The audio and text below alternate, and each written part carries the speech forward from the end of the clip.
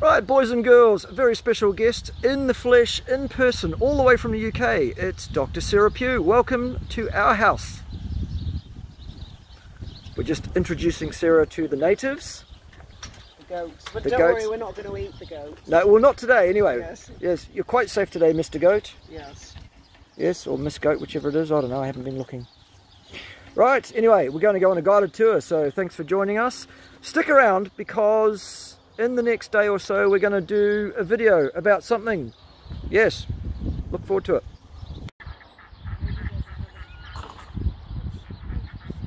Right, have we got all our ducks in a row?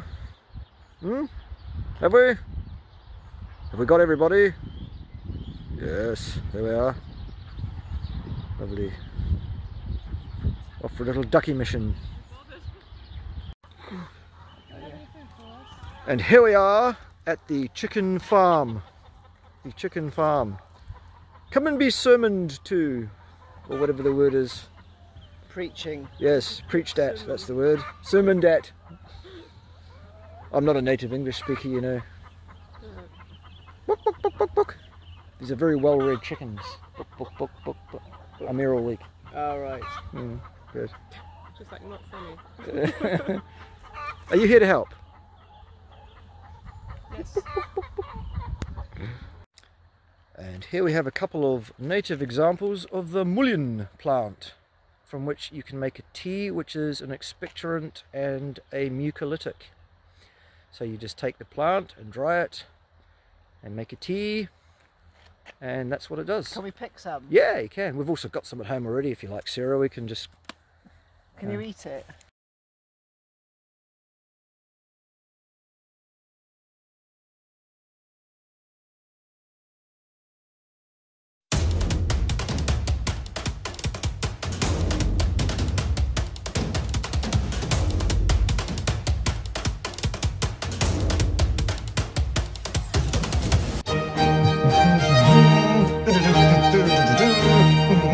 Right, that's enough of that already, isn't it, boys and girls? Thank you for joining us once again.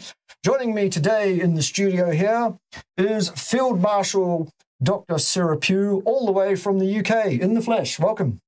Thank you very much, Bart. It's an absolute pleasure to have a fellow Field Marshal and Senior Officer of the Meat Militia here with us today. Anyway, enough silliness. What are we going to talk about? I think we should talk about your 90-day carnivore challenge and maybe a bit about my strange carnivore experiences in Vietnam. A bit about quantum biology for people who are struggling with a carnivore and want to look into something else that's not to do with food but still want to stay carnivore. What else do we talk about on our walks today? A bit of mitochondria, I think. Lovely. And I think the priming we were talking about with carnivore, it was where we'll start, because I think as a woman, some people are terrified of this idea of eating huge amounts of calories to improve your metabolism. So shall we start there? Sure, absolutely. Very good. So priming. Well, let's start. You tell us your experience with priming, because yours was different to mine. Yeah, because the thing is, my experience was that when I was trying to do my priming, it wasn't my thyroid that was a problem. I had a bit of an issue with leptin resistance. And because leptin's a circadian hormone, as well as your viewers might know, if you eat too much fructose, you can mess up your leptin. If you eat too late at night, you can mess up your leptin, because basically leptin's job is like an accountant. It tells your body how much body fat you've got to burn the next day. So if it's not working properly, your body doesn't know how much fat is on you, so you run into weight problems. But some people have trashed their leptin by too much crash dieting, too much fasting, and that's where, and often they trash their thyroid as well. So that's where the priming can come in, because basically it's about boosting your hormone levels so that when you come to, it's healing as well. So I think some people coming to the carnivore diet are coming from, say, being plant-based or from an eating disorder or from excessive fasting. So it would be, I would look at it as a sort of healing procedure to get into the carnivore diet. When Bart did it the first time, you lost weight in the priming, so we might have to explain to people what it actually that's means. Impossible. Calories in, calories out. Oh, yes. I'm lying. Yes. Yes. Because I think what it is, it's when Bart did it, he was eating something like 5,000 or 6,000 calories a day. But later we're going to talk about the electron transport chain in the mitochondria, and it's obviously not the calorie transport chain, and it's not the fat transport chain or the glucose transport chain. So I think for people who are thinking of doing some unusual, interesting way of eating for the new year, a lot of people, weight loss is a big concern, but also healing. So maybe, do you want to dive in and talk about what priming is so people can, because you've done it. Yep. Okay, so priming is a usually 2-week period, sometimes longer in the case-by-case basis for some people who don't get the response that they should get that tells us priming is done. But normally for most people, 2 weeks, where what you do is it's 100% carnivore, it's all beef, preferably, and associated fat. Butter if you like, salt if you like, water to drink, that's it. But what you do is you have 3 full meals a day, plus snacks, such that the goal of priming is to fill yourself to rifting. You fill yourself to the gunnels, you eat until you cannot eat anymore. It is actually, you'd think this is great, I can eat all I want, it's fantastic. It's not fantastic, it's horrific. It's hard, it's torturous. But also the interesting thing about it is, really quickly, it's like with wild animals, they gorge on meat and stuff and they don't overeat. But when you basically gorge on carnivore food, within about 2 weeks, you can't stand it. Whereas if you're eating pizzas and crisps and shit, basically, you can just carry on gorging for the rest of your life. So it's for people who really, you know, the calories in versus calories out people, or those who say you just eat whatever you like as long as you're in 2,000 calories or a calorie deficit. When you try and overeat on carnivore and do the priming, people who are a bit sort of wary about this, maybe overeaters, are going to be quite shocked that food actually disgusts them and they don't have to deprive themselves, because we have our own inbuilt natural hormones. Leptin is important. There are others that basically say, right, you've had enough food now, stop eating. Yeah. And obviously I mentioned leptin because there are some people who are leptin resistant, and it's not because of bad diet, it's because of a circadian rhythm problem, as in body clocks, which can be too much blue light, not seeing the sunrise, stuff like that, which we'll come into later. But a lot of people find the priming is actually quite a relief, because I can't remember her, it's Bella, isn't it, the steak and butter girl? Yeah. She had really good results with it, and she was terrified because I think she came from a vegan background, and Originally, yeah. So different things happen with different people. That some people, when I first did it, I gained weight, but then I lost more than I gained. So I think I gained something like 5 or 6 pounds over, it was 3 weeks, and then it all just came off because you can't stand the idea of food. And also, anybody who finds fasting a problem, you basically just fast all by yourself after the priming. Yeah. And yours was a different experience because you lost weight during your priming period. Yeah, that's right. So my experience with that was, and this is a thing I've been challenged by many, shall we say, intellectually challenged individuals who support people like Greg Douchebag Doucette, who are convinced absolutely that I must be lying when I say that I lost 15 pounds during that 2 weeks of priming. Oh, you must be lying, absolute lie, whatever else. Or they say it must have been water weight. Well, it mostly was water weight. I never said it wasn't. Ever. I said I lost 15 pounds on the scale, and that's what happened. As it turned out, if you believe the biometric impedance type scale situation, which is whatever, fine, I've used the same scale all along, so it's at least consistent with itself. And it suggested to me that of those 15 pounds, 12.5 of those were water and about 2.5 were fat. So if you like, if you want to ignore the water weight, which is completely inappropriate because it's still weight, isn't it? It's still mass coming off your body. It's actually inflammation being flushed off the body. It's water being retained by the body that I don't need anymore. Anyway, forget that.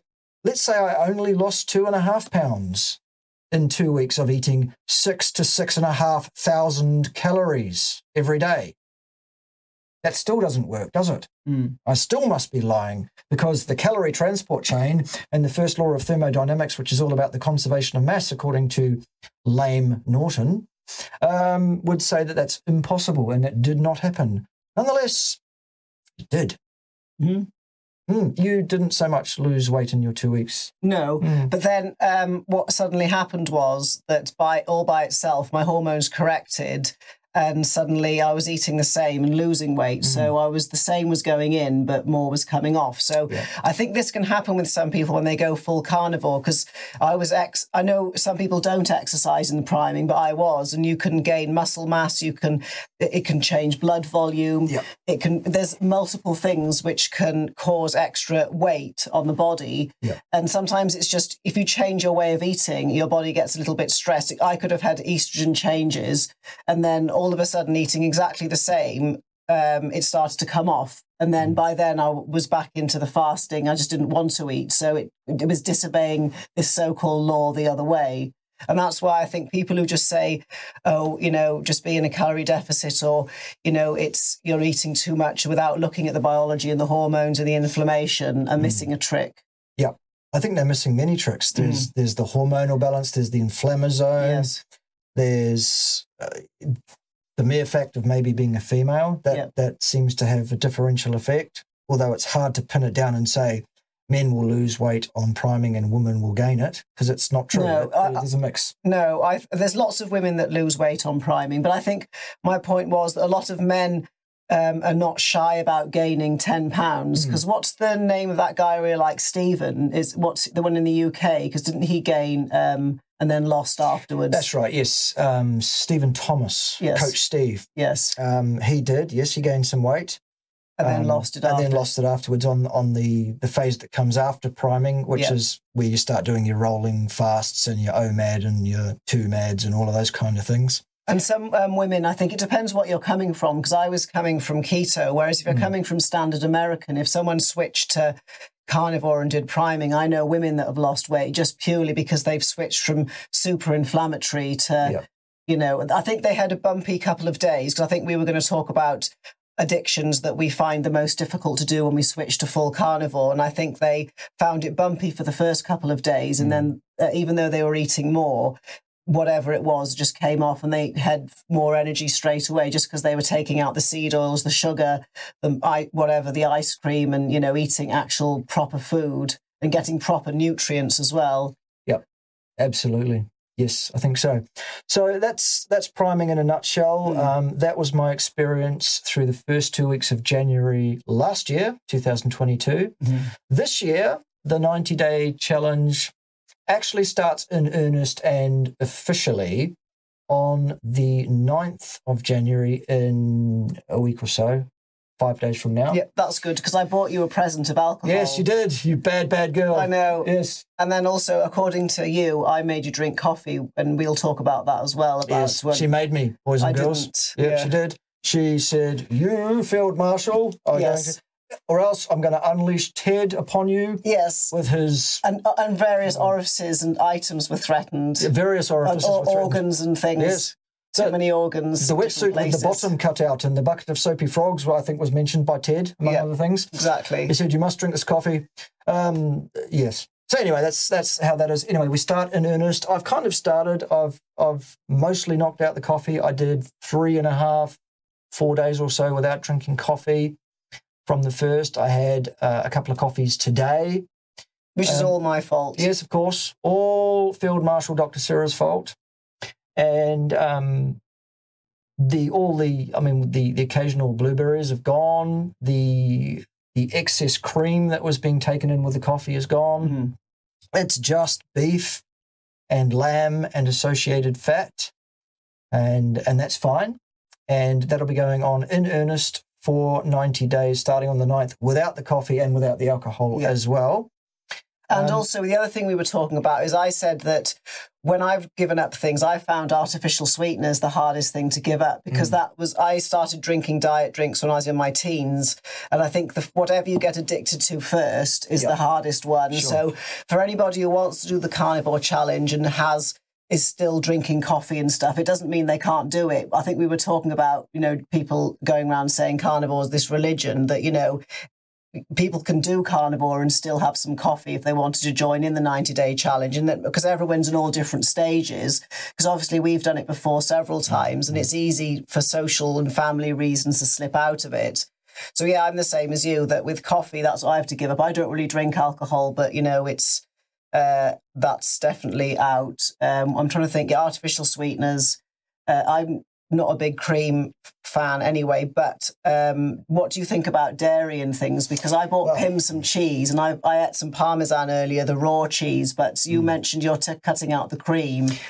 Yeah, well, there's those excess heat units involved in the cream, those calories that interfere with that calorie transport chain in the mitochondria. Yes. That's that conservation of mass issue that's going on there that's a real problem.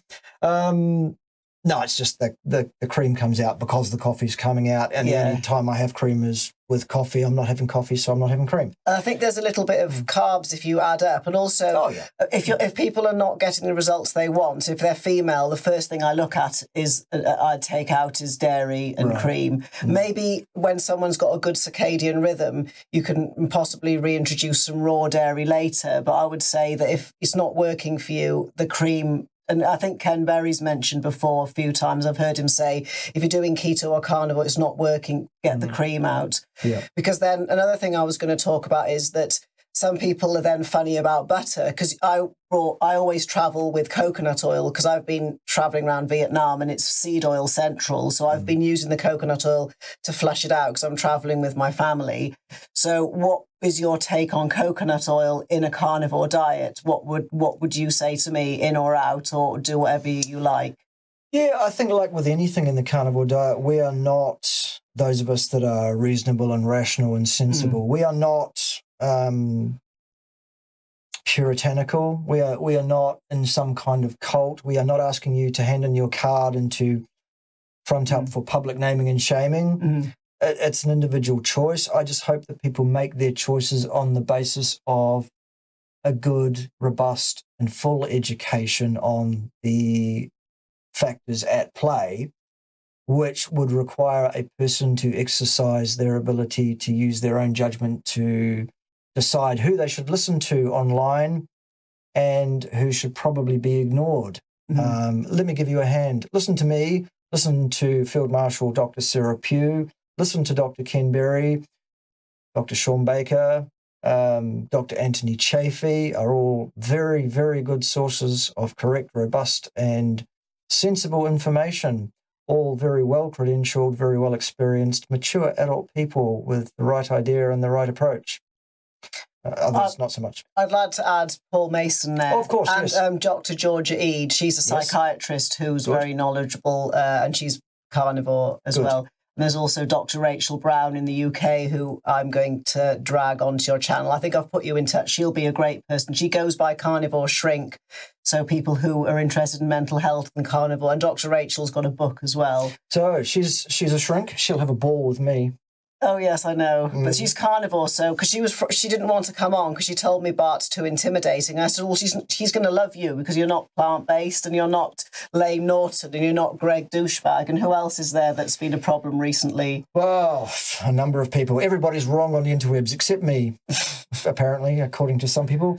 No, if she thinks I'm overly intimidating, perhaps she hasn't met our good friend, Field Marshal Lord Edward Yellow, Ted of the Yellow Ted. He's the real frightening one here. I'm quite surprised that you're quite happy to sit with Ted there. You know he bites, don't you? Yeah, but it looks like someone's bitten his eye out. Yeah, that was some little fucker about 50 years ago who was then quite bald and once again, full circle, is quite bald. Is this your childhood Teddy? Oh, he was given to me by a now late aunt at birth. So right. So you've slept with him lots of times? Many times, but he doesn't kiss and tell. All right. He's just telling me the size. Of the bed. Yeah, of the bed. Yeah. Yes, the size of the bed. Good. Anyway, before we got distracted, what were we talking about? Coconut oil. Yes, coconut oil. Because I think also there's a scientist I really like called Gerald Pollack, who's written many papers and a book on structured water, which we'll get into when we talk about the mitochondria. And it's something in our bodies that the mitochondria make, and it's really important for health. And things like coconut oil and lard actually increase. He's published a paper on it. That's why when we talk about animal fat and people try and tell you that lard's bad, you know, it's all back in fashion. I mean, tallow's good as well, and that increases exclusion zone water, but also coconut oil does. But I think coconut oil also breaks down very readily into ketones. So again, it's going to please the mitochondria, which are going to not just make you ATP, but mitochondria also make infrared, which anybody who's into infrared panels, you can make your own infrared inside your own cells and heal from the inside as well. But also back to this structured water, that the more goodies you put into the mitochondria, the more goodies they come out. And I don't think it's just about the ATP. I think there's a lot more to it, but we'll get into the deeper science later, because I think we still haven't answered the question that what do you think about me having coconut oil instead of butter on my carnivore, because I'm not great with dairy. And I think my circadian rhythm's pretty good now, but there are just some people that cream and dairy doesn't get on with. And what would you say for other people who might have trouble? I'm actually really happy with a person consuming coconut. I don't even call it coconut oil, because it's not. It's a fat. I call it coconut fat. And I think it's perfectly okay. What most people don't understand is that coconut fat is actually more saturated than your average beef fat or whatever. It's vastly more saturated. I think it's the most saturated. I think that and cacao butter, because things like lard and tallow, they're like 50-50, like our own body fat. And coconut and palm oil, I think's like more saturated than animal fat as well. But I think there's the ethics around palm oil. But then back to the coconut oil again.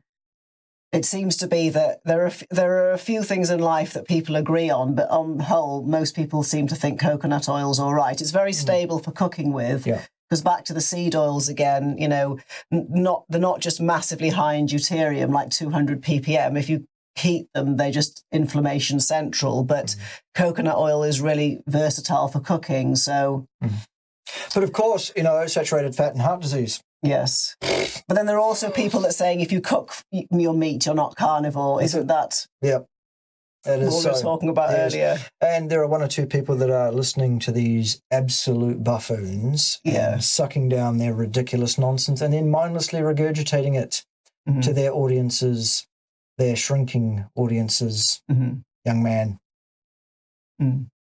Watch this space. That this whole idea that you must not cook your meat because cooking your meat destroys it. I mean, it's just ridiculous, isn't it? What do you think? Well, wasn't it when we discovered fire and were able to cook our meat that there was a big jump in our intelligence? Some of us. Yeah, some of us. I think it's one of those things. I always eat liver raw just because there's more. I know we have our own agreements about organs, but each of their own of what organs get put in each other's mouths. Yeah, indeed. Ask Frank about that. He'll tell you. Yeah.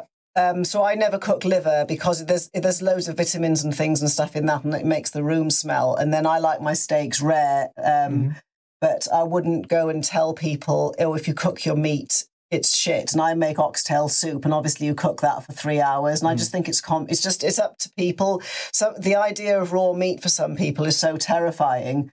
And for somebody new to carnivore, say if all their friends and family were like, what are you doing, weirdo? And they're eating raw meat as well. I think that's just a bit too much. Maybe later you might want to experiment with trying not cooking things as much, but it doesn't do anything. I mean, yes, there is vitamin C in meat. I think goose has got the most vitamin C. I remember I did a study, and that's the only thing I think that's slightly heat labile. But other than that, I mean, a lot of the time, a lot of people don't cook their meat properly anyway, just naturally. Like, I don't know anybody that likes their steaks really, really heavily cooked. Most people, apologies. It's all right, now you do. So, yeah.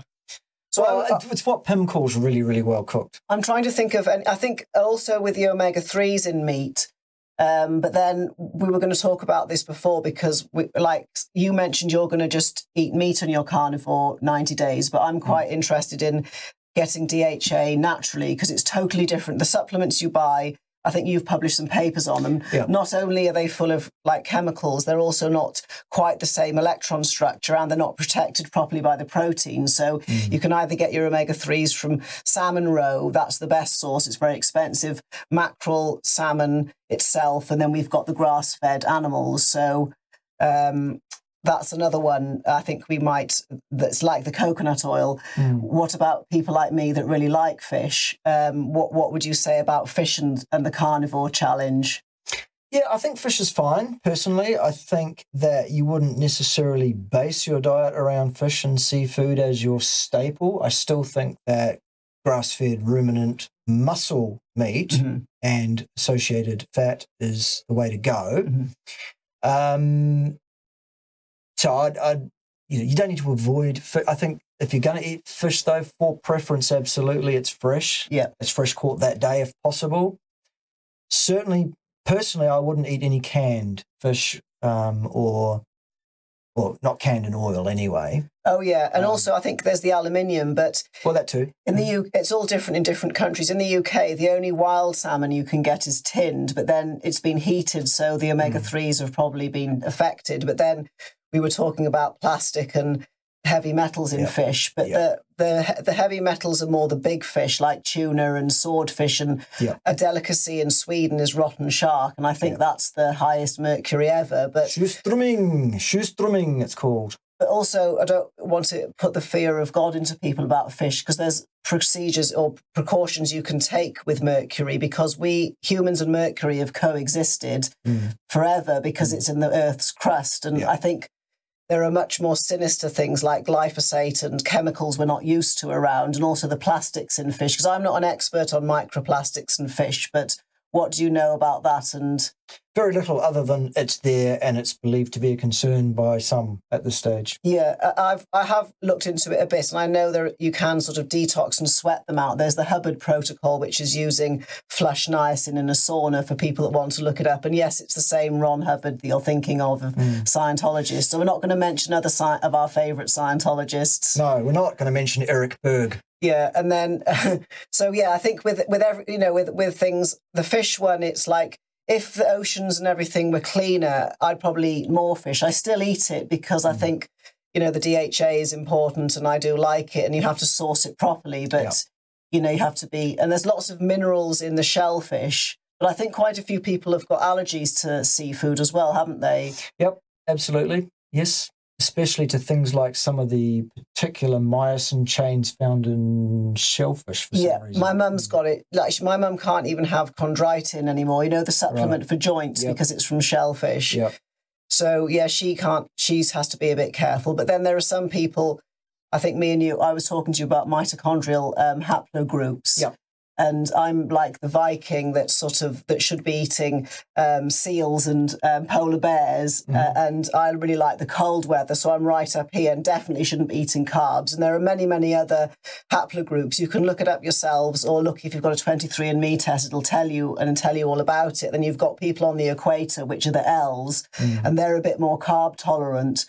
So me being a sort of Viking haplotype, I am probably ancestrally more of a fish eater, but then there would have been meat around, that area, because there's like large would have been elk and stuff like that in sort of Finland and Scandinavian forests. So yes. Yes, I have this image of you, Sarah, running around in the Scandinavian wilderness, beating seals to death with your bare hands. And stuff. Yes, I'm sure I could manage that. Yes, because I suppose that was something else, because there's been lots of controversy recently about people taking supplements and not admitting it. And I think we were talking about exercise and strength and stuff, and how I'm still going strong in my mid-40s. And I think when I did carnivore, when I did gain some weight from it, it was more from like I was exercising 5 times a week. So people who say that you can't exercise and do strict keto, I don't know where that's coming from. Neither. So yeah, I don't know. I wouldn't club any baby seals to death or anything before you start, accusing me of stuff like that. I just said I had an image of it. I didn't really say you were doing it. There are certain people on the internet I feel like clubbing to death, but... Yes, me too. Yeah. We'll see a couple of examples of that this week, if you haven't seen them already. All All right, so that covers that one off. I think seafood, yes, absolutely fine as part of a sort of reasonably balanced, sensible approach to carnivory.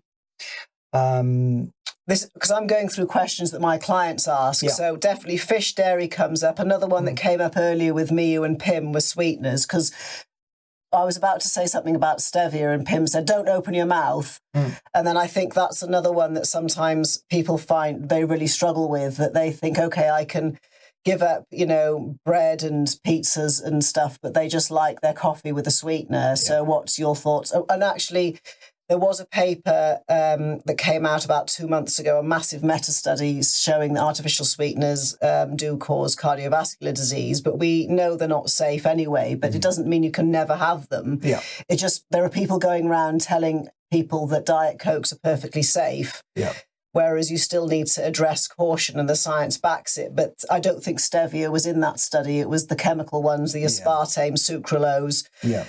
Asulfame K, but we've known this for ages, and I think there was another paper about neurotoxicity, but these are probably people that are drinking 2 litres of Diet Coke a day, which I come across this quite a lot. But back to the question about sweeteners, what would you say for people who want to do a carnivore challenge, but as we've said, nobody gives a shit, no one's going to check. I would always say I'd much rather people had a go and did it quite well than didn't try at all, because, you know, who's judging? Yep.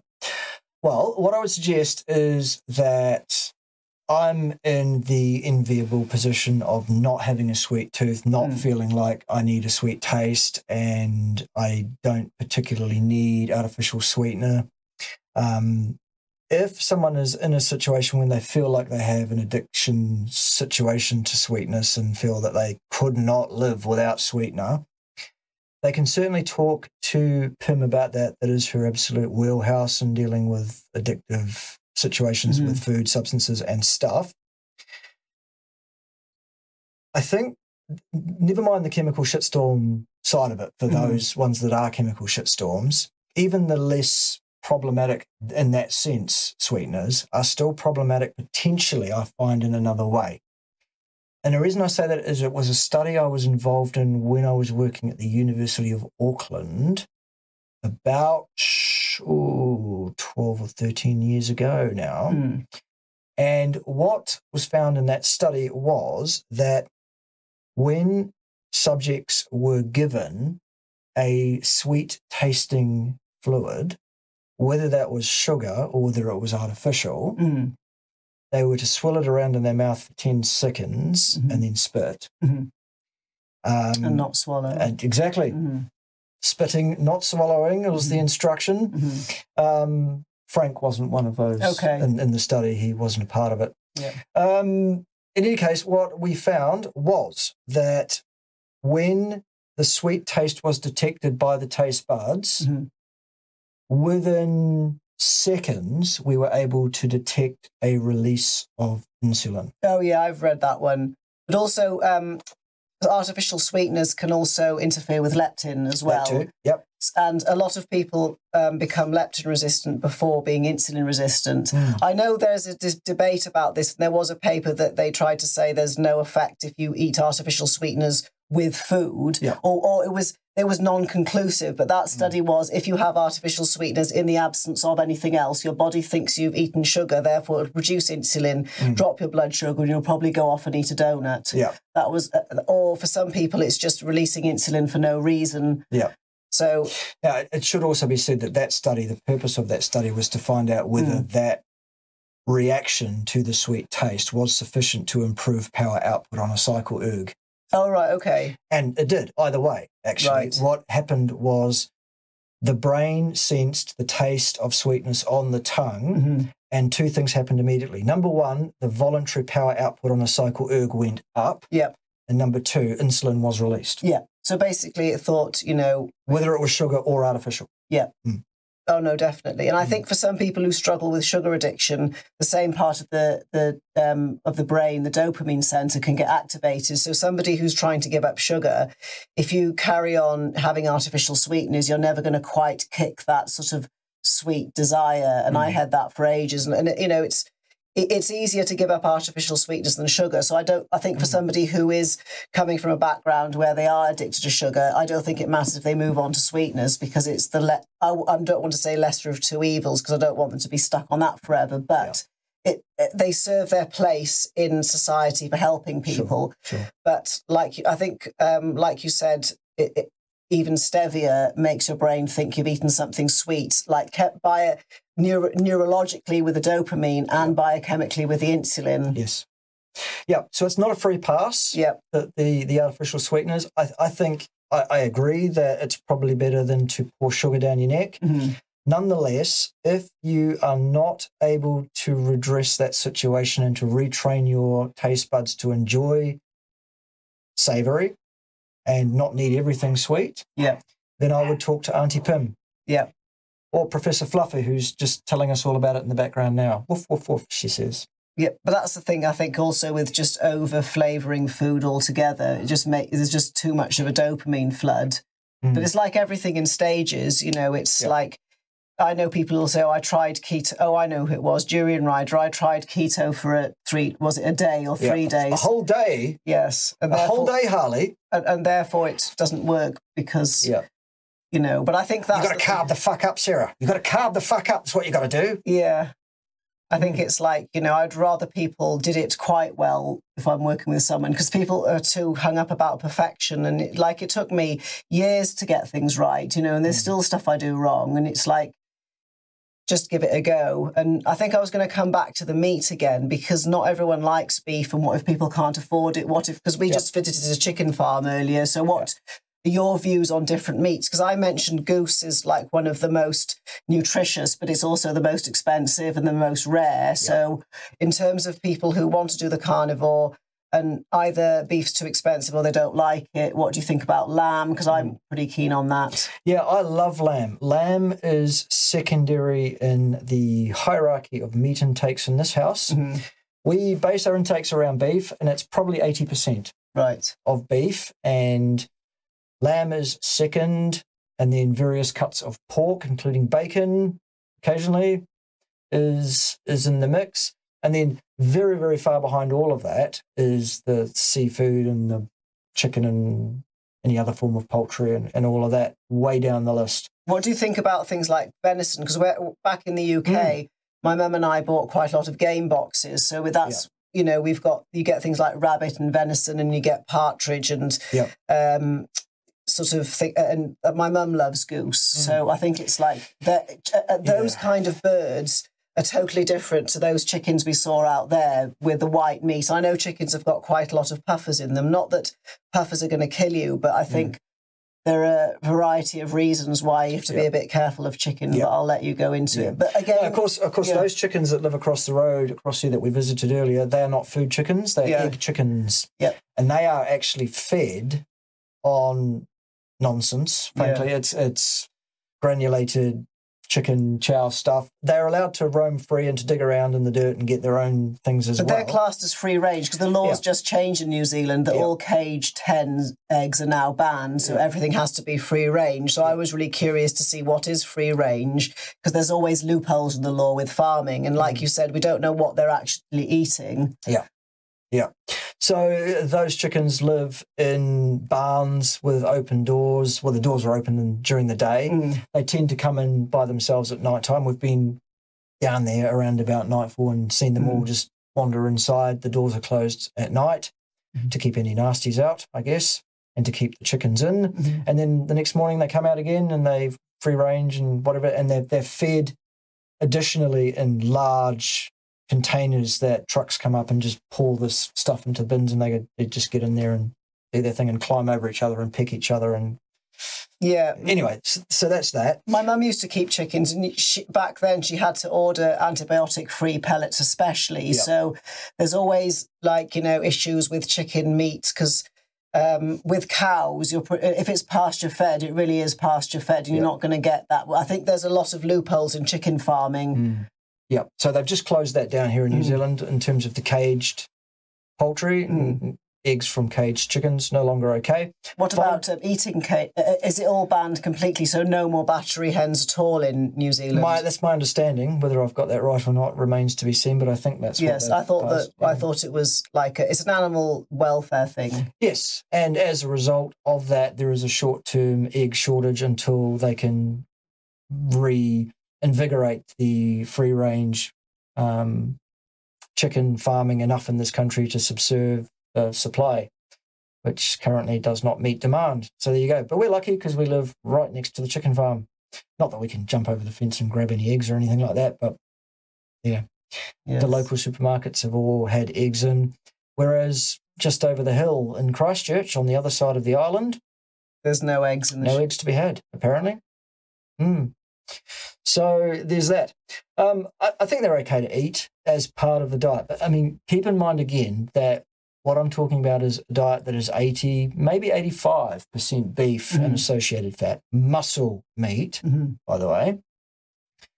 The entire rest of the 15% that's left, probably 10% of that is lamb, and the remaining 5% is pork, poultry, and in my case, eggs. I hardly eat any eggs at all. I don't actually do well with eggs. Yeah.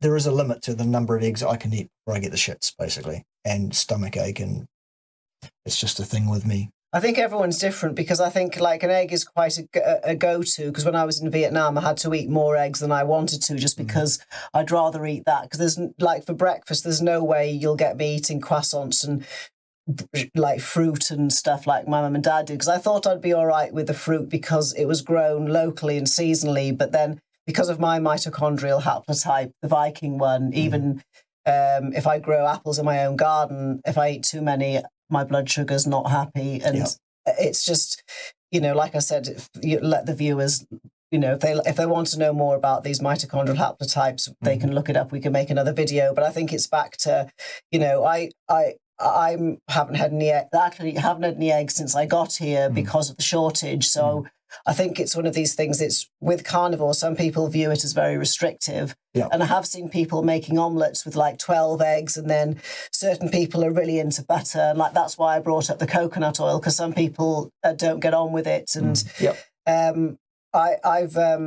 pork in the UK used to be terrible, like used to be grey, but they've had a massive improvement and you can get some really nice sort of wild reared pork. But then what's your reasoning behind not eating too much pork? Is it just you don't like it, or is there another? Yeah, it's just the way that it works out with the way that we've decided to do it. Pim eats more bacon than I do. I hardly eat any bacon at all.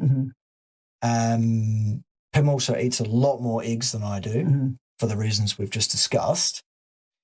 We love slow-cooked ribs, pork ribs. They're great. Yeah. I think pork belly can be really helpful for people who are struggling with food addiction because it's so fatty, it kind of fills people up. But that's, again, you can talk to Pim about stuff like that. But absolutely.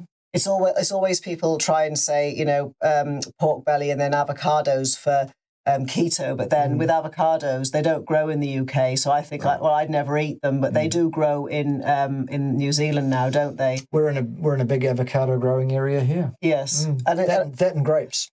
Because I think it's what I was hinting at is people are always going to cheat, and if they want to eat fruit and vegetables, if you can get it seasonal and local, you know, that's like the quantum view, and it's like each to their own. I'm not saying you should or you shouldn't. It's just, you know, personally, if I'm in the UK, the worst thing I can possibly eat is a pineapple on Christmas Day, because whereas if it's an apple I've grown in my own garden, because sometimes they flower in December, maybe half would be okay. But I think it's just for people who are transitioning from something else. What are your thoughts on somebody who, because I think Pim's, you know, she goes keto and then carnivore. Say if someone's listening and they can't do carnivore, but they don't want to do paleo, it's not working, what would you say they could eat? I know that, you know, it's contraindicated and we don't actually need fruit and vegetables. And what about if someone wanted to transition? What would you suggest? Yeah, I tend to take people at face value where they are. And if they are having issues transitioning, I try to get to the bottom of what I think the metabolic issues are, and I try to find a route, a subterfuge around to closer to 100%. From wherever someone is, it's, you know, any improvement towards 100% carnivore is a win, and I will take it with a client that is having issues. By the same token, I also play a bit of good cop, bad cop as well by saying, obviously this is your decision and you have to make this call. It's your self-discipline that's at play here, etc., etc. But you cannot negotiate with this. Yeah. You cannot, say, I'm different, I'm special somehow. I can pour 400 grams of carbohydrate down my stupid neck every day of my life and I'll get away with it. Yeah. And so will you. It's fine. Go ahead. So long as you live equatorially and surf 3 hours a day and then weight train on top of that, as well as being very, very physically active and quite muscularly developed. But never mind any of those things. It's perfectly fine. Pour that sugar down your neck, boys and girls.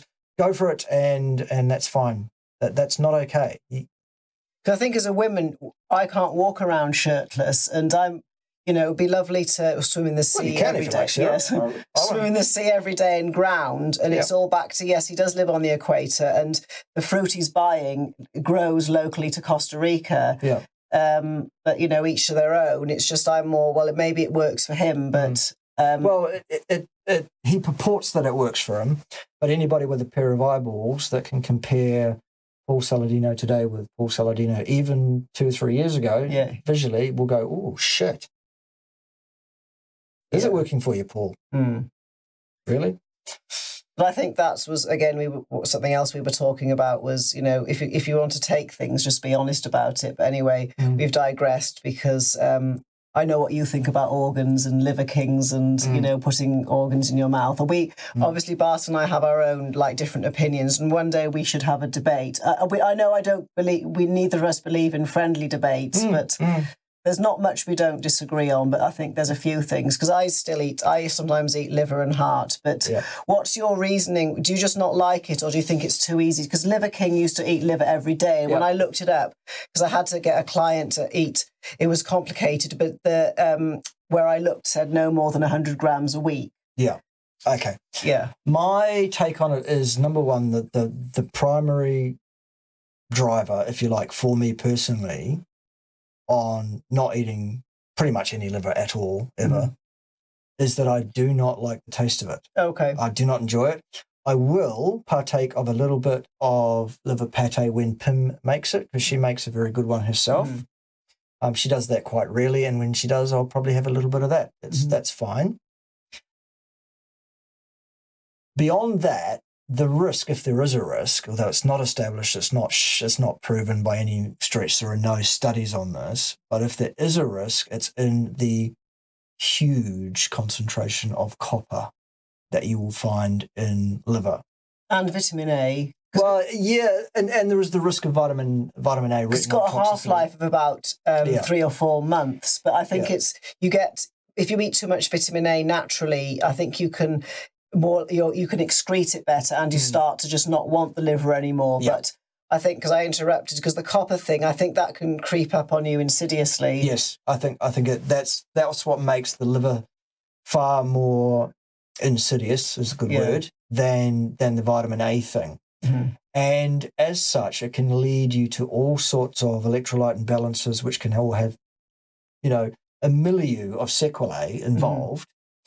Including things like not being able to control your electrolytes, Paul, thus leading you to the false belief that the only way to solve this is to pour 400 grams of carbohydrates down your stupid neck every day.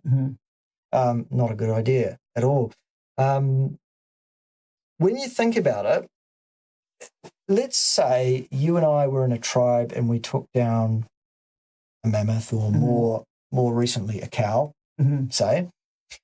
Think about how much of that, the edible meat on that cow, think about how much of that is liver. Yeah. To me, if a person chooses to eat liver, that's fine. I'm not going to... Do you mean if there was 20 of us in a tribe and we all shared the liver, we'd get a tiny piece? Exactly. If we shared that beast out evenly in terms of the proportion of muscle meat versus anything else, liver included, you'd get a very small piece of liver. It wouldn't be huge. And that one cow would probably be taken down twice a month. Yeah. Something like that. That would be the indicated level of liver in a human diet. as per the natural selection pressure of how we've lived. For me. Now, there are those that absolutely swear by liver and say, no, eat much more liver than that, eat heaps of liver, it's great for you, it's fine. But if you follow these characters for, say, even 2 or 3 years, what happens to them? But also, some of the people saying this are dishonest about other things. So why should I believe that they're even eating that much liver a day? And you're kidding. The man was on the juice. And then it's like that's what I mean about, you know, I've tried like pretty much everything on the planet, and I honestly never deny anything, and I don't pretend to. But then I don't go around starting businesses and pretending that people need things. Because what are your thoughts on kind of desiccated organ tablets? Do you think we need them? Do you think not? No, not necessary. As I say, I consume exactly no liver on average per day, per week, per month. I would have liver maybe once a year if you're lucky in some pate. What do you think? I suppose if the liver's the main detox organ in the body, do you think if you're desiccating liver, there's a risk you could have all kinds of chemicals in there, and you've basically freeze-dried this liver into a tablet? Because when you buy these desiccated organ supplements, how well tested are they? Because I know quite a lot about the British testing system of supplements, and we're really anal, whereas what's the American testing? Are they lab tested? You know, does anybody know? I'm not really au fait with the American testing system so much. Would you say, because the thing is, there could be anything in the liver, whatever's been detoxing. And anything, when you're obviously working in a lab, you're basically freeze-drying down. We used to condense proteins and everything down. So you could potentially be concentrating goodness knows what. I'm not, you know, making any accusation. I'm just asking out of curiosity, is there any kind of... You know, when you buy some supplements now, like CBD, you can demand a lab test because you need to know whether there's THC in it, because obviously a pilot could get sacked. And I think there are like certain third-party testings, because there are certain supplements that contain nasty things, but we don't know the full extent of it. But I'm just thinking aloud here about... Look, I think it's entirely possible. I don't know the American system, as I said. Maybe someone can leave a comment underneath the video. We don't know. Yes. While you're there, don't forget to hit the like button, because studies show the single largest cause of metabolic dysfunction is failure to hit the like button. It's also the single largest cause of late night visits from Yellow Ted. Right, okay. And he will bring his fluffy yellow truncheon. Yes. Not to mention the wetsuit with the bottom cut out and his bucket of soapy frogs. Okie dokes. And what about the hamsters? Well, the hamsters, exactly. I think we have a shortage of hamsters here. I think Frank has consumed them all. There is such a thing called hamstering, you know. Yes. I've heard of it. Yes. It sounds horrific to me. Yeah, so back to horrific things. Yes. Well, I was telling you about brains and China, because I know some people have asked me about offal before. I personally haven't eaten it because I just don't, there isn't anywhere I live. But in China, they like to eat live monkeys, and they chain them up under the table, and it's still alive, and they cut the top of the head off with a electrical device and eat the brain live. Oh, God. But that's the whole thing. I know there's lots of DHA or whatever other nutrients. What's your thoughts on offal? Because I used to have a lodger who used to love offal, and then it obviously got banned in the UK for a long time because of BSE. Mad cow and stuff, Yeah, so I don't know. What's your thoughts on that? I'm okay with it as a small part, as a small addition to the diet. It's not something that appeals to me. I don't particularly run around eating brains any more than liver or entrails or testicles, ears, noses, or assholes, frankly. Oh yeah, I bought a pig snout when I was here. Yes, that was funny. We went to the butcher's on the way from the airport back to the Meat Militia headquarters at an undisclosed location, just by Matafaka here in New Zealand, which is not too far away from the city of Nelson. Yes. Matafaka. Is that actually what it's called? No, I just made that up. Oh, right, okay. It's a bit of a joke because it makes it sound like a Maori place name. Right. Okay. Oh, yes. Yeah, they do have lots of titicakas and Waiwhakamukau. Yes. And places like that. Yes. Yes. No, I'm okay with. You've distracted me. Where were we? Because it was a really important question. Brains. Yes, that's brains. It. Yes. I'm okay with it. I'm not okay with monkeys having their heads cut off while they're still living. I don't think that's okay. I'm okay with eating brains as a general thing in a small portion. It's not something I do, but I wouldn't I wouldn't ask someone for their carnivore card back if they chose to, frankly. There are those that talk about eating nose to tail, and I usually ask those people, well, how was the last nose you tasted? Was it tasty nose? Well, actually, we did. That's why I got so excited at the snout, because I once I found jellied reindeer nose when I went to Lapland. But other than another nose that's edible, those snouts, they're for dog chews, by the way. We're not having pig snout for tea. So, yes. And then I think it was back to other weird food, because in Vietnam, they're really into chicken feet, but that's the same with Hong Kong and China. So I think that's their version of sort of the glycine and the collagen and stuff. And I don't have a problem with that, really, because it's a waste otherwise. Yeah. And you know, I know people went through a big phase of putting glycine on their steak to balance the methionine out. What's your thoughts on that? Because I eat oxtail and I like gelatinous things anyway, and I'm not a massive steak eater, even though, like, I you know, I have good quality. But in your view, what's your view on the collagen and the glycine and the methionine? My view on, if you mean any additional or supplemental use of any of these kind of amino acids or any of that kind of preparation, I would only ever suggest to anybody that they should supplement with any of those things if there is a demonstrated deficiency or symptomology that would support that line of action. I work under the assumption that everything we need can be found in the muscle meat of large ruminant animals, even if it's well done, even if it's cooked right through, it's still there. Even taurine, which I'm told I can't get. Well, I don't have any deficiency symptoms of taurine. Sorry, Harry, but I don't. And if I do take additional taurine at all, what happens is within a few days, I start to stink the house out with sulfuric emissions, telling me that what's happening is my body is desulfating that taurine and transmuting it to other things to clear it from my body because it doesn't need it. Oh no! Well, the thing is, if we start talking about sulfur and sulfate, that'll go off in a big rabbit hole. But I think it's one of these topics that, like you said, if you're experiencing symptoms like smelling of sulfuric acid or basically shitting yourself if you're eating loads of eggs, you're doing something wrong. And I think that's how a lot of people eventually work things out, because I'm not for all this, I tried it for 3 weeks, carnivore and keto shit, it didn't work. You've got to give it a chance. And there's, as you've probably, if you've been listening to this, there's so many permutations and combinations of how you could do carnivore. And there is still meats and things and animals and stuff that I saw in Vietnam we haven't even started discussing. I think I said we ate jellyfish. So there's like, you know, and there's animals, I'm sure people in the comments can comment about what's the most unusual animal or thing they've seen or eaten. What's the most unusual organ you've put in your mouth? Frank Tufano, we don't want your answer. Anybody else can answer. We know what you've been putting in yours, Frank. But then even to do with McDonald's and their burgers, because aren't they legally bound to have, it has to be 100% beef. So I know it could include arseholes and, you know, muscle meat as well, and they don't fry it in seed oil. So if somebody was traveling and they wanted to stay carnivore, I mean, I hate McDonald's as a company, but say if someone was really stuck, it is actually 100% beef by law, and there's no seed oils around. So if they were stuck, they could eat that, and that probably would be nose to tail, because I don't know, even though it's 100% beef, you're not going to be getting prime steak in that.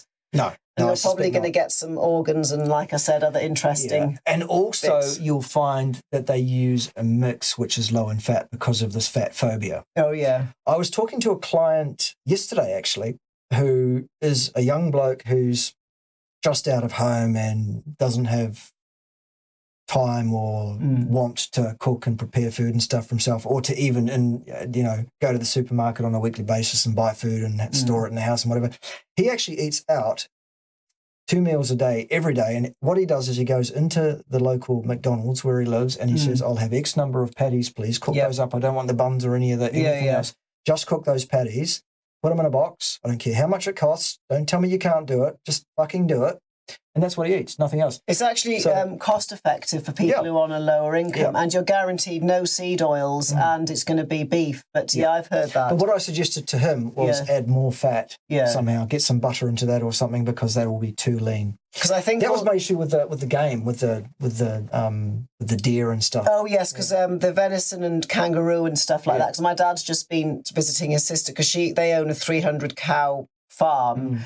And there were kangaroo. You can eat kangaroo there, and he said it's like venison. And I think, like you said, you can end up with too much protein, and then for women, maybe we'll go into it, maybe we won't. You can end up obviously with cortisol issues and insulin issues because again of the fat phobia. But that's back to the fat thing, because I think, you know, if someone wanted to add fat, you can buy tallow, lard, coconut oil, cacao butter.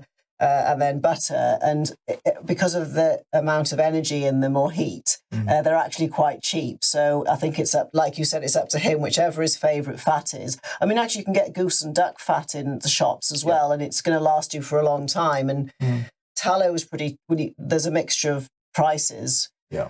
Because which one? Because I know you and Pim, I've seen coconut oil and butter here. Yeah. We've also got jars and jars and jars of rendered lard, tallow and stuff from the meats that we've been cooking. That's a good point, actually. Because I've got an air fryer now, and somebody asked me once, what do I do with the fat that comes off? Because I don't want to waste it. And I think that's a really good point. Rather than paying money for buying a fat in the shop, you can just store that. And Yep, so we have jars and jars of that. In fact, at one point, recently, we got to a point where the inventory of that was so much that we thought we're never going to get through this. So Pim made some candles. Oh, really? There's all sorts. You can make soap as well with it. Yep. Like in Fight Club, one of my favourite films. Have you watched that? The first rule is never talk about Fight Club. Yes. Exactly, because Tyler Durden made soap. So, yeah. Yeah. Of course, the first rule of the Meat Militia is you never stop talking about the Meat Militia. Yes. The second rule of the Meat Militia is you never stop talking about the Meat Militia. That's the same rules as they have for CrossFit and for being a cyclist and for being a vegan. Yes. They're the same rules for those people too. We stole them. Oh, there's plenty of other people that will tell you straight away about it. We won't go into it. Just people can work it out for themselves. Yes, indeed. So what else do we want to talk about today? I think I touched on leptin because some people have been doing diets and carnivore and stuff and are still stuck. And I was saying about leptin being a circadian hormone. So that's where you get into, you know, getting up and seeing the sunrise to set your hormones for the day, and then getting UVA at, that's like UVA light that comes out around about 7 to 9 a.m. You need to check your region. That will help you make serotonin, thyroid and stuff to set you up for the day. And then because I'm talking about light now and people are thinking, what the hell are you going on about? Well, leptin is made in your fat, which is under your skin, and light can penetrate. And also leptin's circadian. So if your body clock's all over the place, you're going to have problems with your leptin. So that would be the first thing. I'm just explaining to people briefly how to set up a quantum day. I mean, you could do a whole episode on this. So they'd see the sunrise, get out in the morning to get the UVA. If it's UVB season for making vitamin D, obviously get out in that. There isn't any in the UK at the moment. Then it's the bedtime routine. So it would be about blocking and minimizing blue light. And then because if you start eating late in the evening, you're going to disturb your leptin and it's going to misinform your brain about how much energy you've got for the day. So again, it's about if you're eating before bed, or people who are quite really strict, I'm going to be more strict about it when I get back to the UK, of not eating after sunset. That's not practical for some people, but definitely 4 hours before bed. And I think Bart and I, because we're just cooking dinner, I was asking him, what time do you normally eat? And you eat, you know, it's past your dinner time now, isn't it? Yeah. So, although subserving the needs of the meat militia and their viewing entertainment is more important. Yes. So, but I think we're on the same page there that, you know, sometimes things work for people, they don't understand why. And then I always have to understand in every tiny detail, why did this happen? Why did that happen? And I think sometimes if people are doing OMAD and say having their dinner at, say 5 or 6 o'clock, that's miles away from bedtime. Yeah. I won't go into the discussion about eating in the morning and fasting, because I think that's just a whole other video and topic, and we've talked about enough. But I think you just reminded me something about things working and us not understanding why. And when I was really into ketogenic diets and why fats are better fuel than glucose, it's first of all, it's got more electrons to go down the electron transport chain. Then we were talking earlier about how complex 1 and 2 in the mitochondria are leaky, as in free radicals escape, and the electrons from the fat go straight to complex 2, so you get a cleaner burn. But when you get electrons from glucose, they go down complex 1, 2. So it's a bit like, well, I would say it was like chucking paper on the fire. You get a bit of a woof and, you know, more inflammation. But then you were talking about, there's a more of a deeper subtlety to this about FAD and NAD, about why, if we want to talk quantum and protons, electrons and stuff, there are like quantum physics reasons why fat's a better fuel, not just us making shit up because we've got an agenda. Yeah, it is a very interesting one. And I've been challenged by a number of young Dunning-Kruger sufferers with actually no real background to speak of or no experience in this field whatsoever, who some reason believe that their opinion is just as valid and know more about this than I do for some reason. And they're saying this ridiculous idea that when you oxidize fat, more so than carbohydrate, more of the electrons are delivered to the electron transport chain on the FAD transporter, co-transporter, and less on the NAD transporter.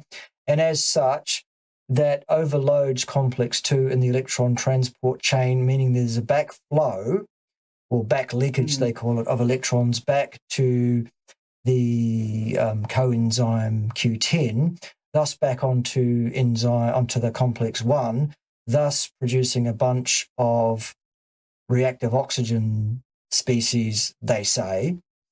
And that's the reason why we should oxidize carbohydrates absolutely and avoid fats, because we don't want to be producing all these reactive oxygen species. There are several issues with that frankly ridiculous idea. One, reactive oxygen species at a certain level are hormetic, are indicated, and are actually signaling molecules to other systems in the body, upregulating their function such that the function holistically in the organism is designed for the evil machinations, for the best means of that organism. The whole idea that we don't want to produce reactive oxygen species because they're bad is ridiculous and reductionist. And it can also, it's important for triggering autophagy and apoptosis as well. It's like a firework display. Yes. It's like a beacon that you do need them. If we got rid of all free radicals, we wouldn't be able to fight off infections. Correct. And, you know, it's, so I've heard that. And also the backflow of electrons. I've never heard that before. That's the way they're describing it. And that's the second problem with the idea, that backflow of electrons is a problem causing this vast, they say, increase in reactive oxygen species production. And it's this.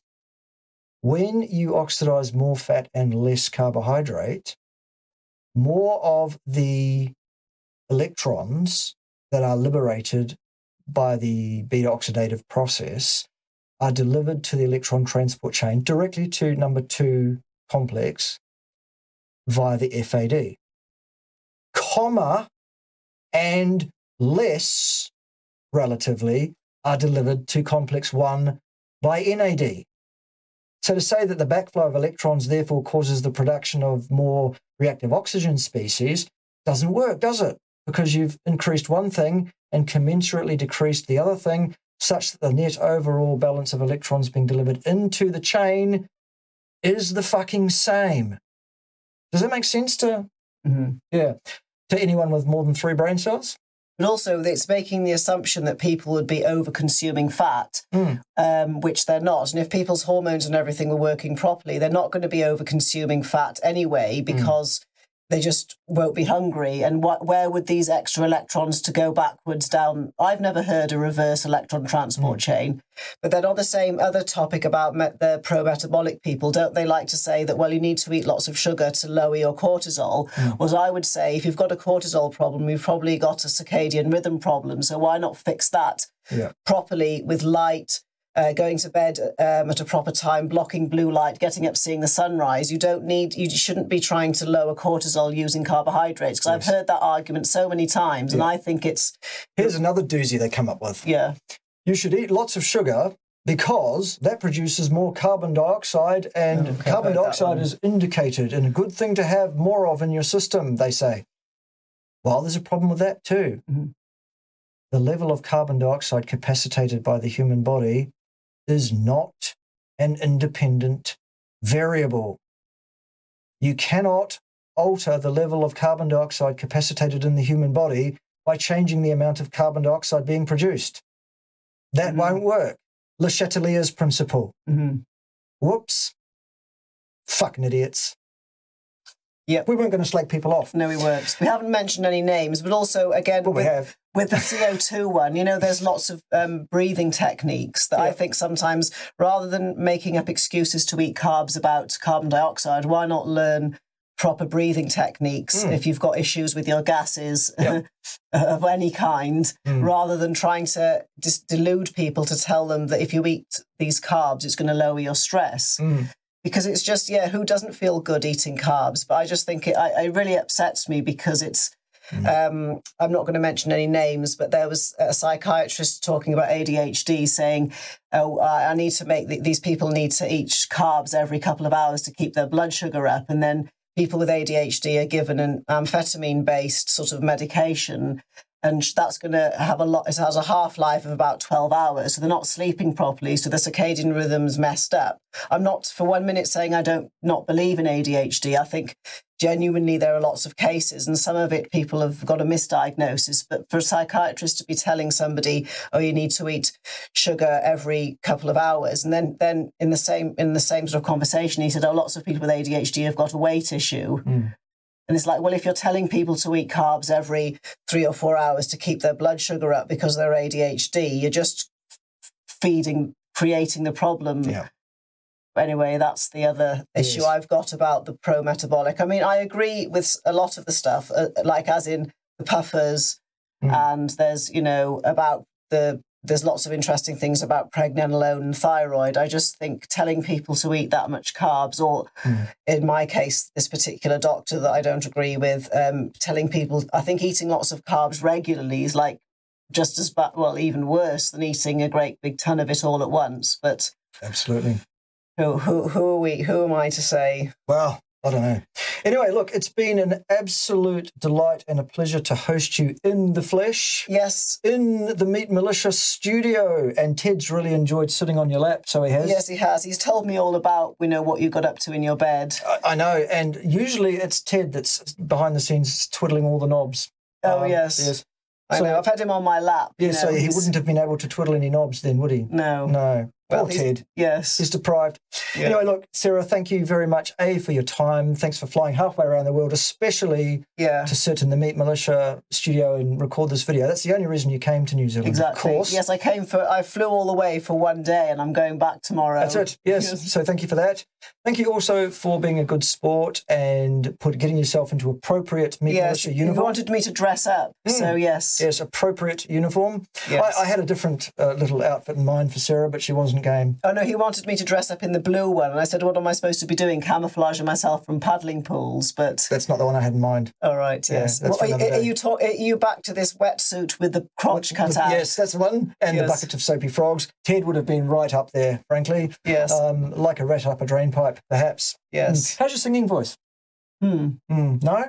What did you say? How is your singing voice? Oh, dreadful, even though I'm Welsh. Oh, well, there you go.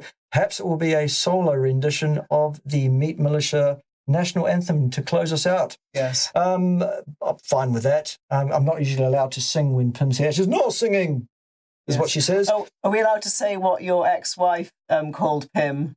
If you like. No. And also, I still want to know, once Bart recorded a video drunk and he took it down, but we don't know what he actually did. Well, after I've had... We'll have to ask the Swedish whore. Yes, that's what that's what my ex-wife called her, that Swedish whore.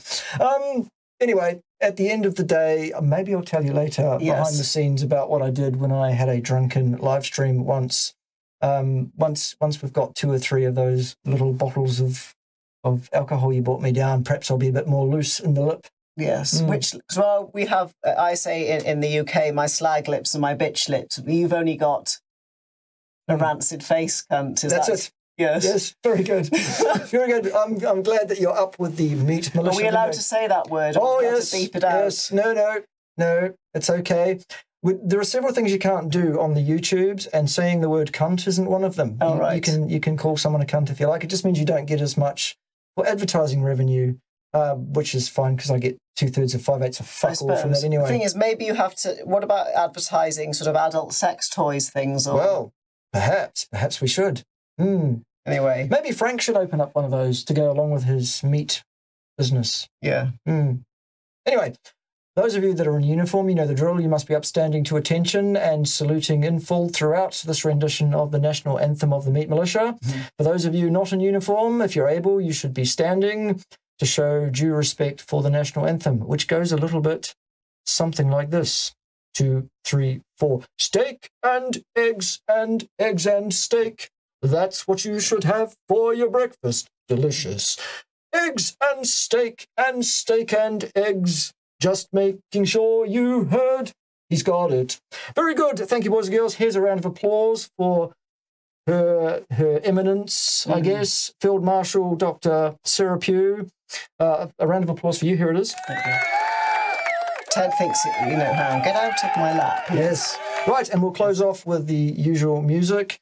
And, you know, the drill. Clean up this operational briefing room on the way out the door. Don't leave any gum underneath the desks. Any graffiti that you've put on the desk will need to be wiped off. Otherwise, you'll need to report to the Master Chief for head cleaning duties or something like that afterwards, whatever he's got in mind, frankly, for naughty, naughty little soldiers, all right? I think they'd prefer it if I smacked them, actually. I think they would too. Yeah. Perhaps I'll be a naughty soldier later too. Yes. After I've had my alcohol. Yes. I don't need alcohol to be plied, frankly. I'm easy. It's not a vicious rumour. Okay. I'm anybody's. Just like Ted. And Professor Fluffy, she's also a bit of a whore too. Oh, yes, she was terrible, yes. Anyway, we should let these people get on with their lives, shouldn't we? Right, so don't let the door hit you in the 6 on the way out. And staff, do stick around because much more happening on the Meat Militia channel this week. All sorts of people are bound to be wrong on the interwebs, aren't they? See you then. Wave nicely, Ted. Come on, Ted, that's not very good. Much better, much better. All right, good. See you later then. Have some music. 2, 3, 4.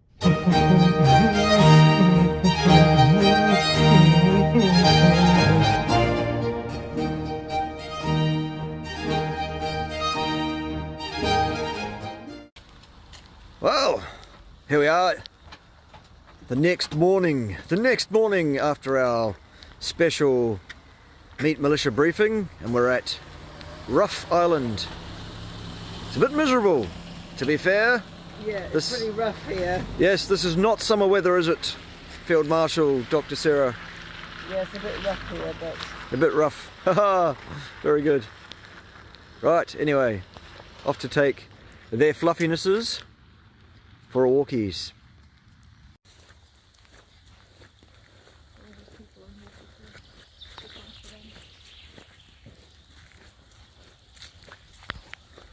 So is Rabbit Island like this, just like smaller and more pine trees?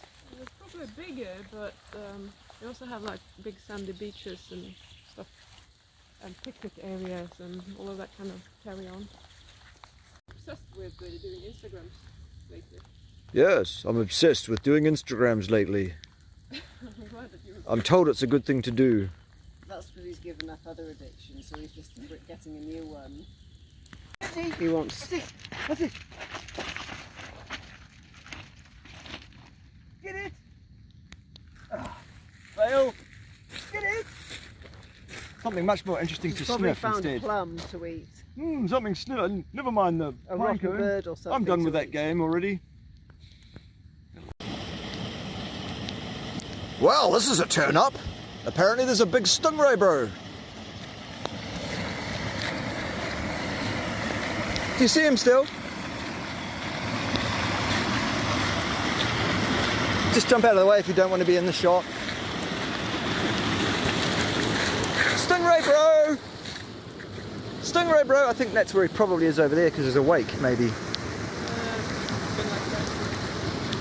Stingray, bro! Where are you? We saw him just before I started filming, of course. Now that I've got the camera out, he's buggered off. He probably saw us coming. So no, not interested. stingray, bro. Can you find the stingray? Can you find him? Oh. 2 Blatthunde.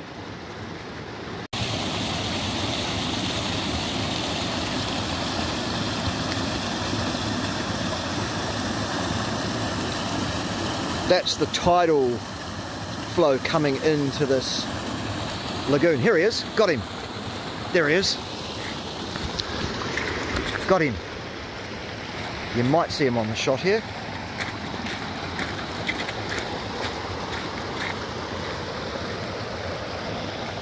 Probably not with that light coming off.